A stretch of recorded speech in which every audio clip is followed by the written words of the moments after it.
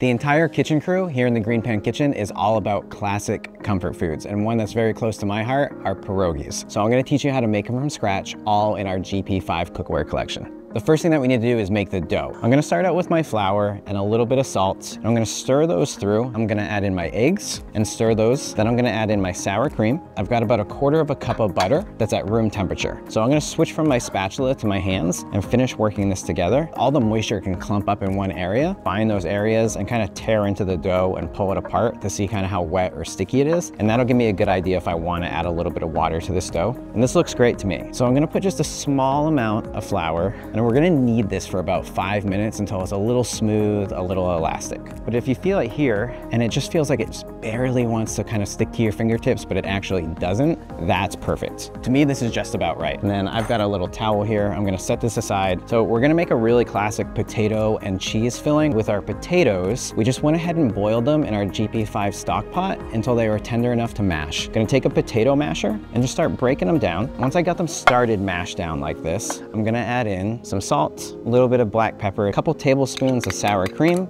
gonna add in a couple of tablespoons of butter, and then our cheese. So about 1 cup to 1.5 cups of cheese. We're just gonna keep mixing this up, mashing it up until everything is evenly incorporated. Now that the dough has rested for about 20 or 30 minutes, we're ready to roll it out. I'm gonna put a little bit of flour back down here onto my cutting board and a little bit of flour on top. And we're gonna gently roll it out. And every couple passes with the rolling pin, I like to give it a little turn. So what we're looking for here is about 1/4 inch thick. Make sure that your cutter's a little bit floured and go right on down through. We're gonna put about 1 tablespoon, maybe 1.5 tablespoons of filling in here. I like to pick them up just like this, give them a little stretch around, and then you give it a nice stretch up and around the filling and bring it together at a point. And then just pinch down around one side down to the ends. And then I go over to this end, and if you need to, give the filling a little tuck in so it's not coming out. And the same thing, work your way down this way, pinching all the way, and you seal up the ends. Once all your pierogies are formed, have them laid out on a sheet tray like this, because it's really easy to be able to boil them in the water and then transfer the cooked ones over to here. We've got our water up to a boil here in our GP5 stock pot. So a nice good pinch or two of salt,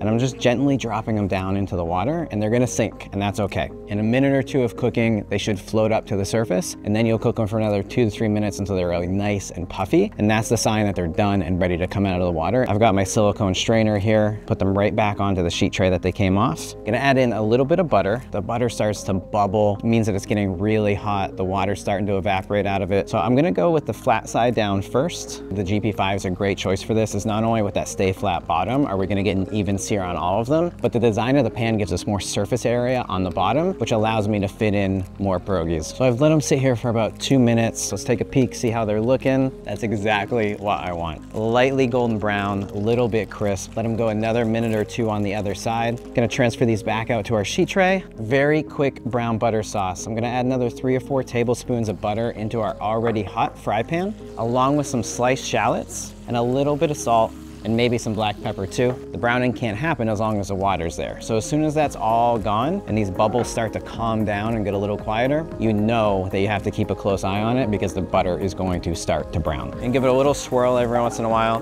And while that's going on, I'm gonna lay out my pierogies onto my plate. If you just wanna add a couple spoons of water, it's gonna bubble and it's gonna splatter, but give it a quick little stir like this, and it helps re-emulsify the butter into a beautiful sauce. And we're ready to pour it over the top of our pierogies. Finish simply with a little bit of chopped chives, potato and cheese pierogies with caramelized shallots and brown butter. If you're looking for more classic comfort food like these potato and cheese pierogies, just head on over to our website and check out our blog, The Cook's Journal. Me and the entire kitchen crew have put together a list of our favorites, and I know you're gonna love all of them.